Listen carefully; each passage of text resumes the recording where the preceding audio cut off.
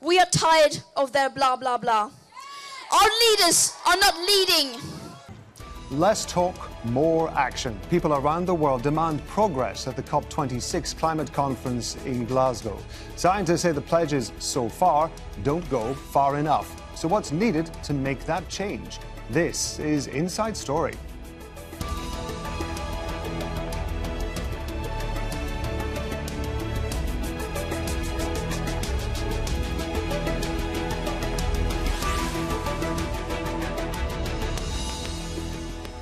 Hello and welcome to the programme. I'm Rob Matheson. The COP26 climate conference in Glasgow is at its halfway point. World leaders have spent the past week debating ways to cut carbon emissions and limit a global temperature rise to 1.5 degrees Celsius. But many environmentalists say they're disappointed so far.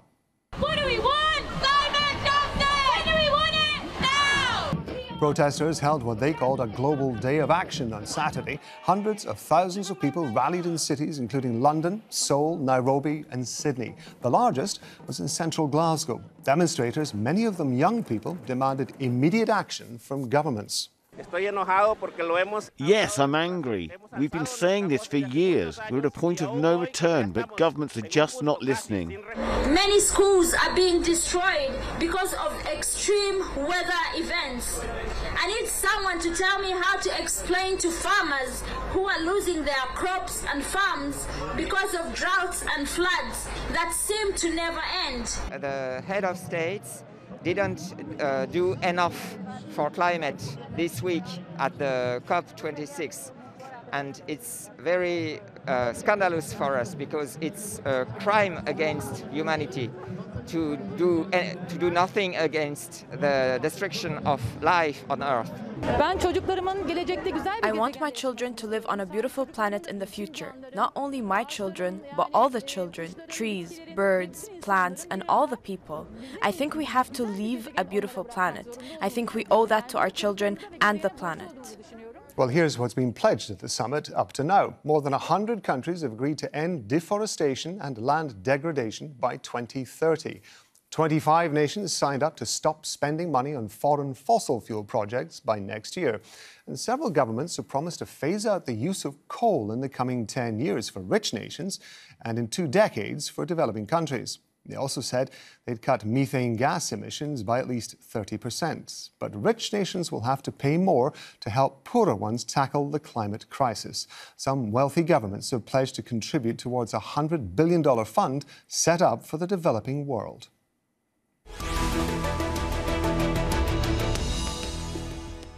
OK, let's bring in our guests. In Glasgow, David Imbago Jácome, he's a climate activist and a medical doctor.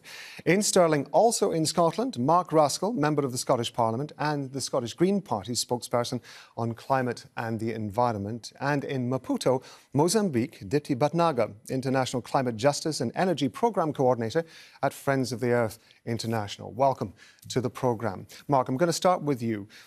Were people confident at any stage that politicians at COP26 were actually going to be able to put together something that in practical terms was going to work? I don't think the confidence has been there, no. And I think probably quite a lot of the blame for that has to come at the door of the UK presidency. I don't think we've seen the kind of intensity of diplomatic effort that we saw before the Paris Agreement 6 years ago, where the French state had hundreds and hundreds of bilateral meetings and multilateral meetings with parties ahead of that critical COP summit, which delivered the Paris Agreement. Now, the UK government will say that there are reasons for that, the COVID crisis being one of those. But, of course, COP was delayed for a year. So, there is concern that despite the commitments we've seen this week, that this isn't going to match up. And I think the analysis from week one is already showing that the commitments that parties have already made only amounts to about 40% of the cuts of emissions that we're going to need to make desperately in the next 10 years to keep the world safe within 1.5 degrees of global heating. So we're not there yet. It feels that this is coming very late on. And clearly, if the world had started decades ago, we wouldn't be having this scrabble at the moment to try and make commitments that are actually going to deliver us and deliver what the science demands that we deliver. Dipti, the commonly held phrase is think global, act local. How much do political promises actually matter when it comes to tackling the results of climate change? The political promises do matter because it's what the countries are putting on the table, because the climate crisis is really so inherently unjust. It affects those the most that have done the least to create it. So we need that leadership. We need those promises coming, especially from the rich countries who have done so much to create this crisis. But at the same time, we see that this is all hype. What's been coming out of the COP this week is so much hypocrisy, so much hype.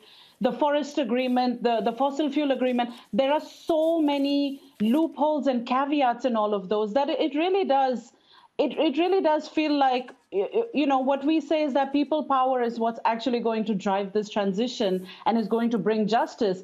It's important for us to hold our leaders to account because we're the ones who elected them. They need to be responsible to us, the people, not the polluters. At the same time, we know that it's people all across the world, the 150,000 that marched in Glasgow yesterday, all of those that marched all across the world, that's who's going to really bring this transformation that we need. David, Dipti's just talking about those protests that we saw in Glasgow there. We mentioned before that many of the people who were protesting were young people. Now, we often talk about young people putting climate change as a priority, but aren't we specifically talking about young people in rich countries? One would imagine that younger people in poorer countries don't really have the option or perhaps even the ability or even the intention to deal with climate change because their needs are so much more of a priority to them. Yeah, absolutely. That's absolutely right. And it is sad to say that for me, this is one of the events where I have seen the least amount of diversity ever. Unfortunately, that lack of participation and the attendance themselves of people from low and middle income countries reflects also on the type of discussions that we're having. I do feel like the type of discussions that I have heard in the past few days are mostly related to high income countries, talking about solutions that might work in countries where there is more resources for sure, there is more adaptation already in place, but might not be feasible in settings that are still facing issues such as maternal mortality, children nutrition being an issue. So that is still a complicated matter, I feel. We have heard that this is the most exclusive COP ever. I definitely agree. And this is unfortunate because we are here to make progress, and we need to have the people who are facing the consequences of climate change as part of the discussion here. They should be the ones who are explaining what the issue is. They should be the ones explaining what are the solutions that are feasible right now, but it's not happening, unfortunately.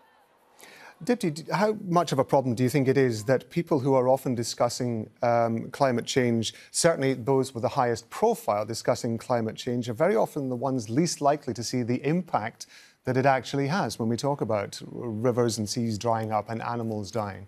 This is a real crisis because we really need to hear from the frontline communities, Indigenous peoples, local communities whose bodies are on the front line of this crisis. And it's not just this crisis, right? The climate crisis is not separated from so many other crises that people are facing. An energy crisis, how many people across the globe? 800 million do not have access to electricity, biodiversity crises. So people who are on the front lines of these crises really must be the ones that we hear from. And your question to David was really beautiful because there are so many youth also in our southern countries. It is difficult to be an activist in many of our countries because livelihood and survival sometimes take priority. But we forget that there are youth and so many vulnerable communities in the frontline communities that are facing coal and gas extraction, and these youth are also fighting back. We see this here in Mozambique. My organization, Justiça Ambiental, which is Friends of the Earth Mozambique, is working with youth in impacted communities to be able to raise their voices because it's absolutely critical that the leaders hear from people who are most impacted by these crises.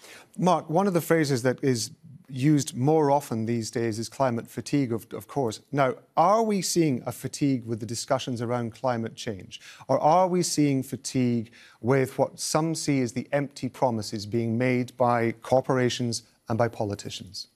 I mean, I don't think we're seeing fatigue with the debate. I mean, at all levels of society around the world, climate change and the impacts of climate change are being discussed. I spent a good few days in the run-up to COP going into schools in Scotland and listening to the amazing ideas that young people are having, even sort of 8, 9-year-olds are coming up with in relation to how we can make easy changes to tackle climate change. So I think the important thing is that we listen to those voices. And what I'm seeing around Glasgow at the moment and around the world is a lot of innovation, a lot of citizens' assemblies coming together, sometimes sponsored by government, to actually work out the best way to cut emissions, the best way to adapt to the climate change that is coming. And I think the critical thing here now is for governments beyond these 2 weeks in Glasgow to listen to their citizens, listen to some of the challenges that people are facing at the moment in terms of adapting to climate change, but also listen to their thoughts around how we can put in place solutions. We've had a good debate here in Scotland around free bus travel, for example, for young people. It's something that young people have been telling us directly that they want to see delivered so they can cut climate emissions, but also give them the opportunities for education and work, which otherwise they would struggle with. So that's something that the Greens in government are delivering here. But we need a much deeper dialogue with citizens around the world about the impacts, about how we adapt to them, but also listen to the solutions. I think one of the most inspiring things I've heard this week has been the contribution of Indigenous leaders around the world who have a very different way of thinking, but they can also come up with the solutions as well, which are not just for the here and now, but for multiple generations to come. And given that Indigenous people, their lands cover about 80% of the world's biodiversity. If we don't listen to Indigenous leaders, we're not going to find the solutions to tackle both the climate and the nature emergencies. You're obviously there. Where do you think the breakdown happens between politicians, between corporations, and the grassroots, as it were, sources of information, like the Indigenous people you were talking about, who are able to provide this kind of information?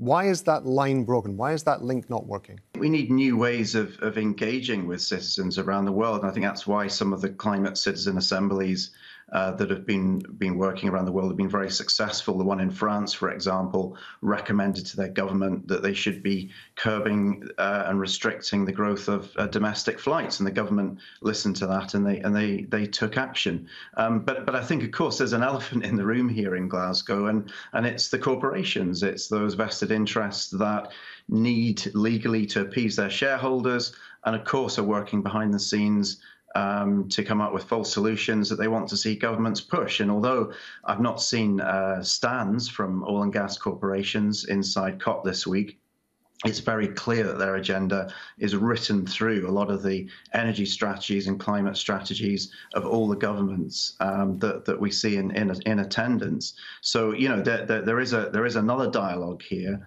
which is with those powerful corporations that clearly want to resist change. Some of them, of course, are prepared to move fast enough and decarbonise, but others have got assets that they want to hang on to, and they want to keep extracting oil and gas until every single last drop is gone. Do you think that seeing, for want of a better phrase, superstar climate change activists like Greta Thunberg and others, of course, does that inspire people? Or do you think that that intimidates people, that perhaps on an individual basis they feel that they can't do anything, and because the only way to get anything done is to have that kind of platform? I definitely think that it's inspiring to see young people leading the climate change movement right now. But I do think that it also reflects that the climate change issue is an issue of injustice. I think that climate change is the biggest intergenerational injustice that we have ever seen, and it requires for young people and adolescents to actually step up and go into the streets and go into school strikes is a huge indicator of how bad the situation is right now, and how much action is needed to take place immediately.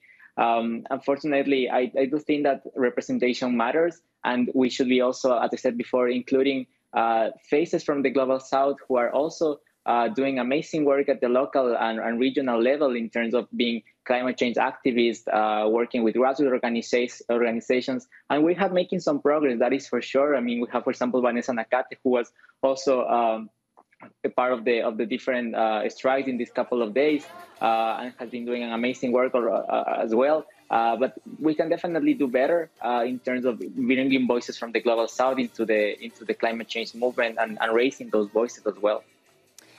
Dipti, let's talk more about the messaging, because the media uses words like crisis and catastrophe, disaster and fight when it comes to tackling climate change. How much do you think that has an impact on the way that people respond to climate change?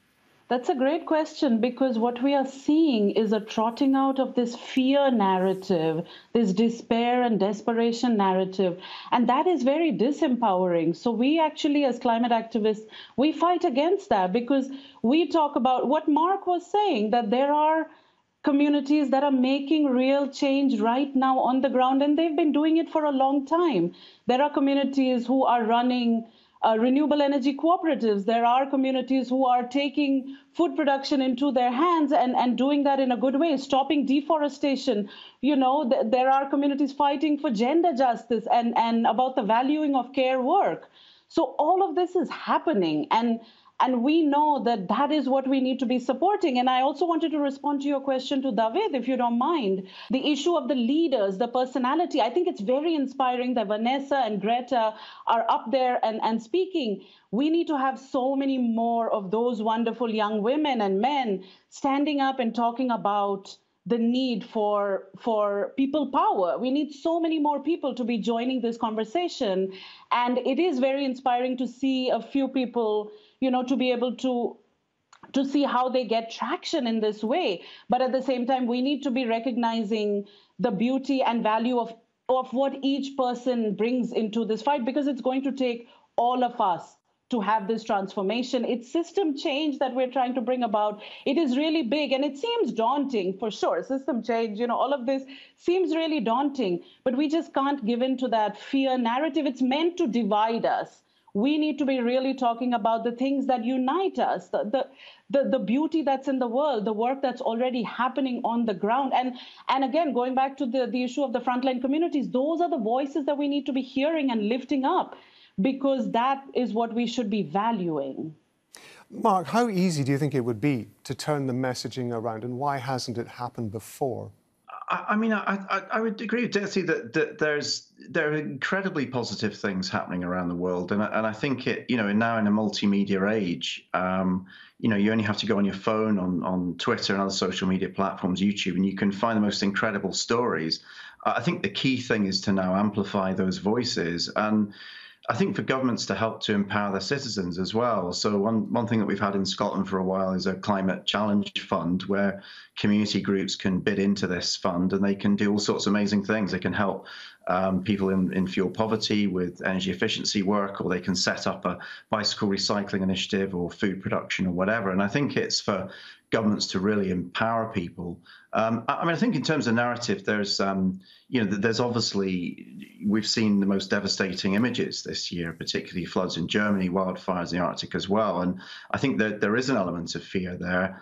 But I think, while we accept that, we need to very quickly move on and recognize that actually in adapting to climate change and in tackling our emissions, we can make the world a fairer and a better place. And, we live in remarkable times. There's incredible amounts of innovation happening everywhere within society at the moment.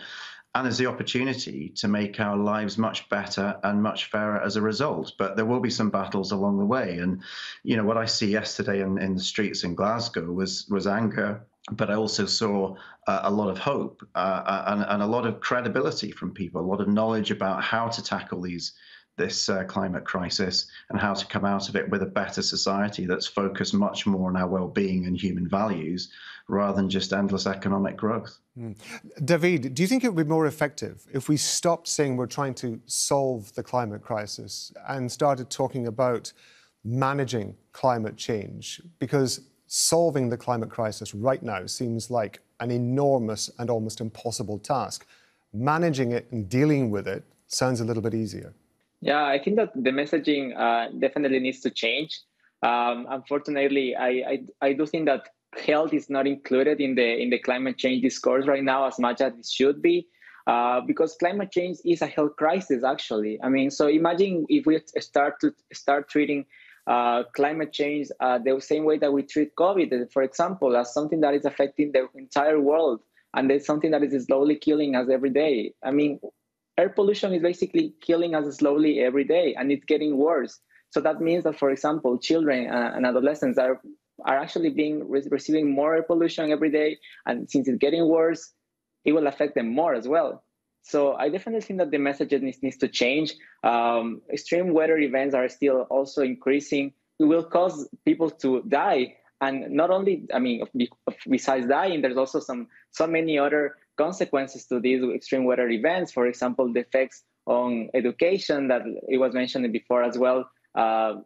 Imagine how many schools will be closing due to extreme weather events, and how that will also impact education, and how education is also linked to gender inequality and so many other consequences.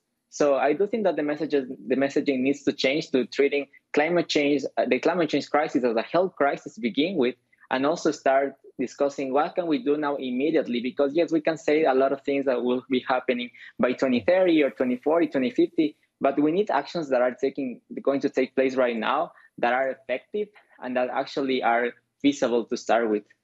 Dipti, I know you want to come in there. What would you like to say? When we talk about saving the climate or saving the planet, it seems really daunting. I think we should be talking about for everyone to have a life of dignity. That's what's important. Every single person on this planet, we talk about energy sufficiency. You know, there should be enough for everyone, but not abused by some. I think that's what we need to be talking about. You know, these numbers that they talk about, 1.5 degrees, 2 degrees, those are lives that it really means. You know, when we say, oh, we can't keep it to 1.5, but maybe we'll keep the global temperature rise under 2 degrees. What we're effectively saying is that so many people will die. We're willing for them to die because we're not willing to hold the line.